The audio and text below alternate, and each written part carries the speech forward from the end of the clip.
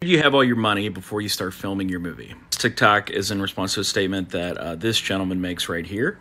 The dirty little secret about film financing and getting your movie off the floor, that is getting your movie in the can, is that you in fact, start filming your film before you're, quote, 100% financed. Try to stitch this, but TikTok kills the audio when your response goes past a certain length. I don't know why. Oh, I want to unpack this claim. There's a lot of caveats in there. There's some truth in it.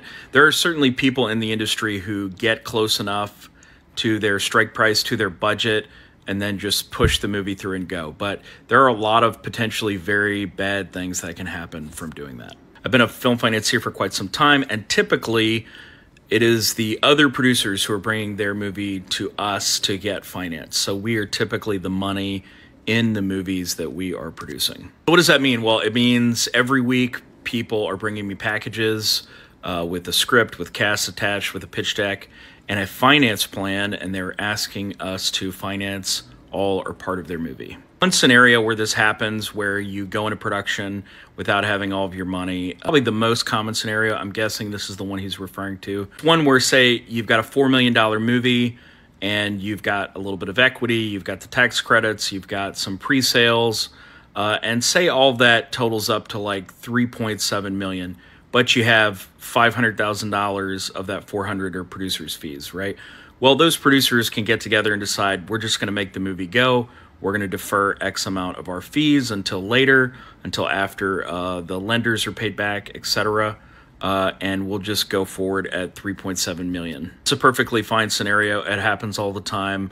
I don't really look at it as going into production with not all of your money. I just look at it as going into production on a movie with a smaller budget. There are certainly other versions of this where the budget is kind of a sham budget. There are budgets I see that just aren't reflective of what the true costs of the movie are going to be, and they've been sort of artificially reduced in order to get a financier pregnant. So once you're in, once you've paid, whatever, $500,000, $1 million for the actors, then you're in it, and you've got to finish the movie to get your value out of it, right? So this is where a lot of the big, bad, evil financier stuff comes into play, because essentially producers have chosen to misrepresent what the true cost of the movie was going to be. And there are many ways to do that. There are many smart ways to do that.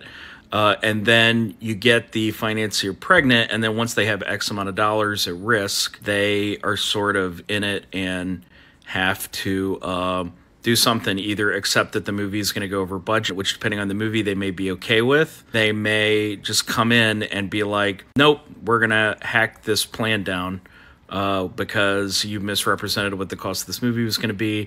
Your plan wasn't accurate, and so we have to come in and make adjustments during the production period because we see that it's going to be, 130% of the budget that you presented to us, and that's unacceptable. It needs to be the number we greenlit the movie at. If you're the director of this project, you may have left all this up to the producers, right? And you can be super excited. Your movie is going, and the producers are making the financiers seem like the bad guy. But the truth is that they're adults. They know what's going on. They know what movies cost, and they simply represented a plan for a movie that could not be made at the budget they got it greenlit at. Now, who's going to be responsible for this? Well, it's going to be the creative team, primarily the director, who, for better or worse, gets all the blame, all the praise for the quality of the movie. What's the part of the process that typically gets shortchanged the most? Well, it tends to be post, just because it's at the end of the process, and it's the last, 20% of the process. And if you only go to war with 80% of your budget, guess what? That's the 20% that's going to be left over. Just talk to people who work in post-production. They'll tell you how many times people come to them hat in hand and say they don't have any money. It is true that you can do some in-kind deals, and there are some ways you can be cost efficient in the post-production process. But at the end of the day, if you are shortchanging post, you're not giving your team time enough to truly edit the movie, you're not getting a top flight post-sound team that's really going to bring the images alive with tremendous design. You guys, sound design is so important. You're not going to be able to get the music you want. It's just, Whenever you're cutting post short, you are just strangling the movie in the crib. It is such an important part of delivering a great film that will be good enough for you to build your career on and go to the next movie. All of that is to say, try to get 100% of your budget before you go to war. Now, there are, of course, some producers who are very good. This guy may be one of them, where, you know, you can go into production with only 80-85% of your money, and you know what your options are. You know where you can go to put together that last, 15-20% of the money you need to meet your budget. But if you don't have a strong producer in your corner, a veteran who understands finance, who understands what they're doing in this area, it is very difficult to figure out your movie at the end.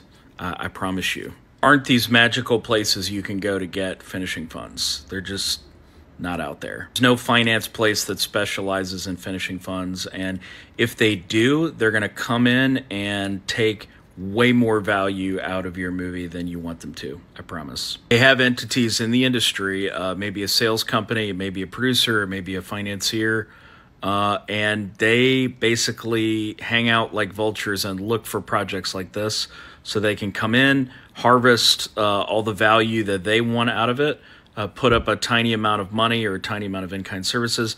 They capture a lot of the value, and then whoever your equity is, and if this is your first film, it's probably, like people's first companies. You went to, friends and family to raise the money. They're all going to sit behind the interests of the person providing finishing funds. In almost all cases, if you've got 80 or 85% of your money, it's better to find smart cuts and creative solutions to your existing plan to make the movie and get the budget down underneath the amount of money you will have before you start shooting. Seriously, if I had $10 for every documentary, bootstrapped feature, look, even, $1 million feature that doesn't have enough money to finish the movie, coming and asking for finishing funds, I would be a rich man. It is fairly common, and sometimes they do figure it out, but frequently it's in a less than optimal situation than they would like.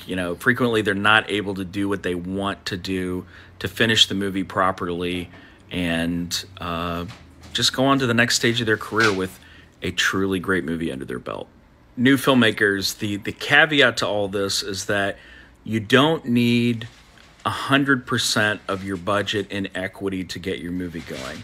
Really only need maybe 25 or 30% of it in equity, and you can actually go borrow the rest of the money. So, on a movie that is, say, like $1 million, you only need like, 300 in equity, and with that amount of money, you can go get casts that are going to make it a safe investment.